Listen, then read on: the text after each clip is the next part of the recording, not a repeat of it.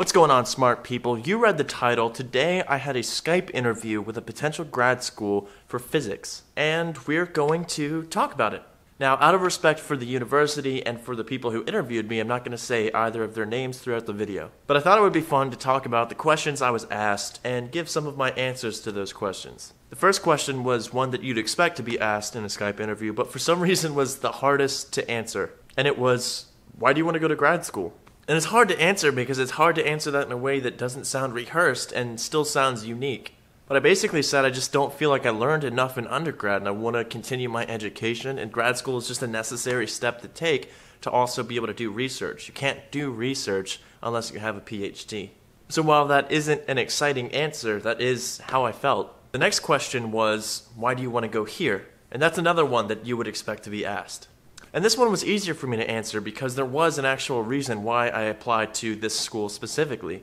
And this one I'll share with you. The reason is that a lot of universities, a lot of graduate schools separate physics and astronomy/astrophysics. So when you apply to these graduate schools, it's kind of frustrating that you have to choose a path before you even get in.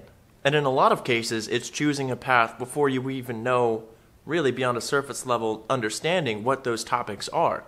So what I liked about this is they put astrophysics and physics together and just make it one program. That way you can get in, you can take your core classes, you can work with a faculty member and try different things out, and then choose a path.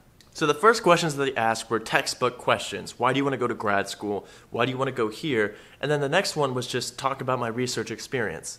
They then asked me what my strengths were with respect to physics. And with that, I just said computation. I think my 3 research projects now have given me a pretty solid background in programming, and I feel very comfortable tackling computational problems now. It was at this point that it started to feel a little bit less scripted, and they started asking specific questions that were unique to me as an applicant. The next question they asked was, do I consider myself very proficient with Python? See how it's starting to get a little bit more unique to myself. And I said, yeah, well, it depends, because 100% of my exposure to Python has been answering numerical questions, right, using math with Python. So I've done a lot of work to develop the tools to solve problems like differentiation, differential equations, integration, minimization, all that good stuff, all of those numerical methods. Having said that, I haven't had to use Python for anything outside of math. So I think that was a pretty honest answer. They then asked me about my specific research interests, and this is a little bit intimidating because it's just kind of scary talking to specialists about specialties in physics when I'm especially not any of that. With that, I said, it's a little too soon to say with my current internship, but I think I like nuclear theory.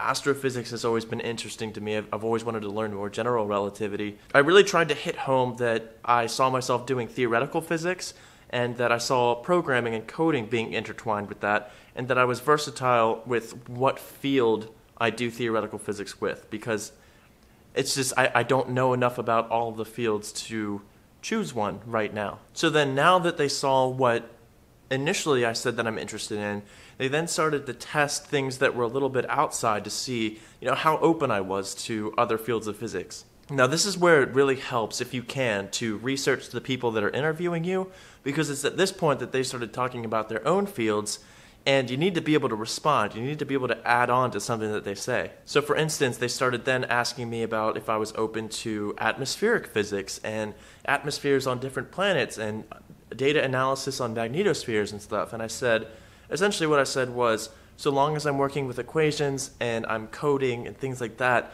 I'm open to the idea of it. I then asked a bit more about keywords that I heard when they were describing what they did, making it a little bit more personal. And then one of the last questions that they asked was, in one sentence, define to you what research is. And I'm sure this isn't the best response, but what I said was, research is having an idea, doing your best to prove that idea wrong, and then being excited when you can't. Meaning it's more important to help move science forward and to find out what the answers actually are, rather than for you to be right. But that was about it for the questions, unless I'm forgetting some. But I hope it goes without saying that this is not me telling you how to answer interview questions. It's just these were the questions I was asked, and this is how I responded. But I hope you guys found this helpful as to what you might be able to expect if a grad school asks you for an interview. Also, let me know in the comments section, in one sentence, define research, and I'll see you guys there.